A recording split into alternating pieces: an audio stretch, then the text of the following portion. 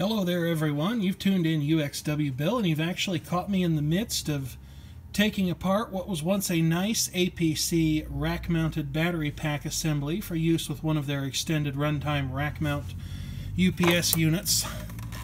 As you can see, somebody let these go way too far. Check out how squiggly and melted these things are. Oh! And can I interest you in a nice rain stick?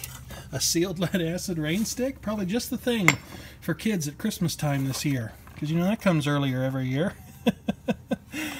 Those batteries exerted so much force and maybe even enough heat, I certainly wouldn't put it past them to deform the tray in which they were sitting.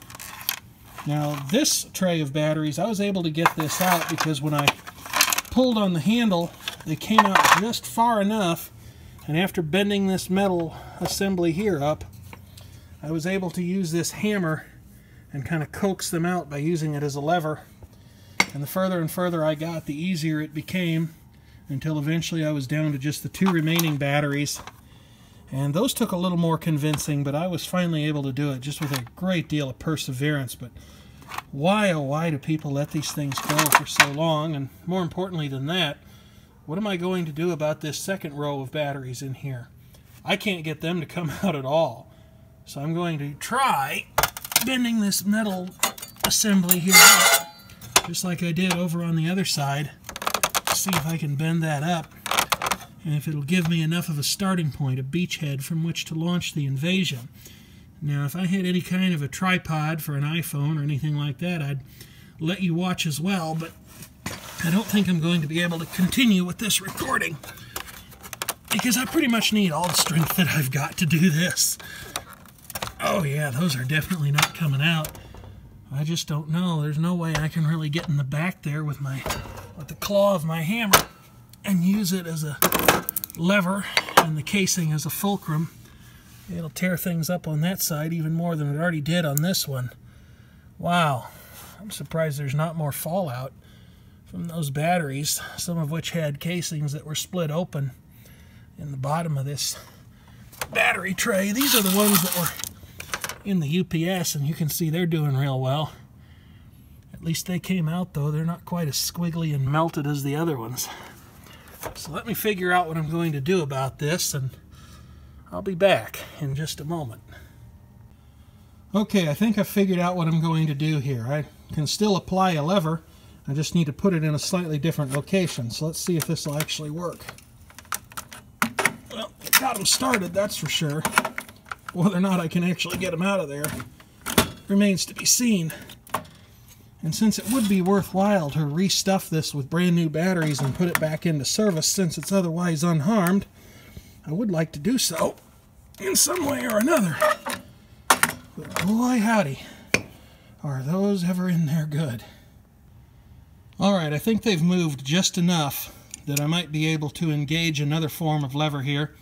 I'm pretty sure these are Furhead's channel locks, and if he actually watches this video, no doubt I'm going to be in huge trouble for having misused them like this. What I'll do is I'll just go ahead and see if I can stick them in here.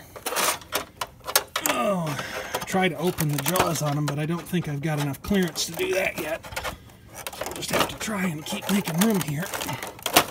There we go. Boy. Yeah, we'll just keep going. It's slow going, but at least they are going up to a point. You can see that I'm trying to suck a hay bale through a drinking straw here. It's just not working very well. And a person could take this all apart if they wanted to spend a lot of quality time with a rivet gun to put it all back together again. I don't know about you, but I'd just as soon not do that. So let me see if I can continue fighting the good fight here. We'll get a bigger tool, and we'll just see whether or not. You can see it's definitely taking a beating back there. Let's see.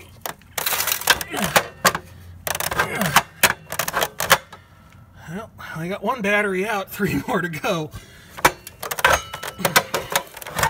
And at this point, I think it's more or less time to employ the time-tested, guaranteed-to-work method known as violence. Which is to say, we're just going to hit these. I can't recommend that anybody ever do this or even think about doing this, because it's probably dangerous, especially with the battery casing already having been broken open like that. But hey, uxwbill is a professional bad example operating on a closed course. Don't try the things that he does at home, work, at a friend's house, an enemy's house, or anywhere else for that matter.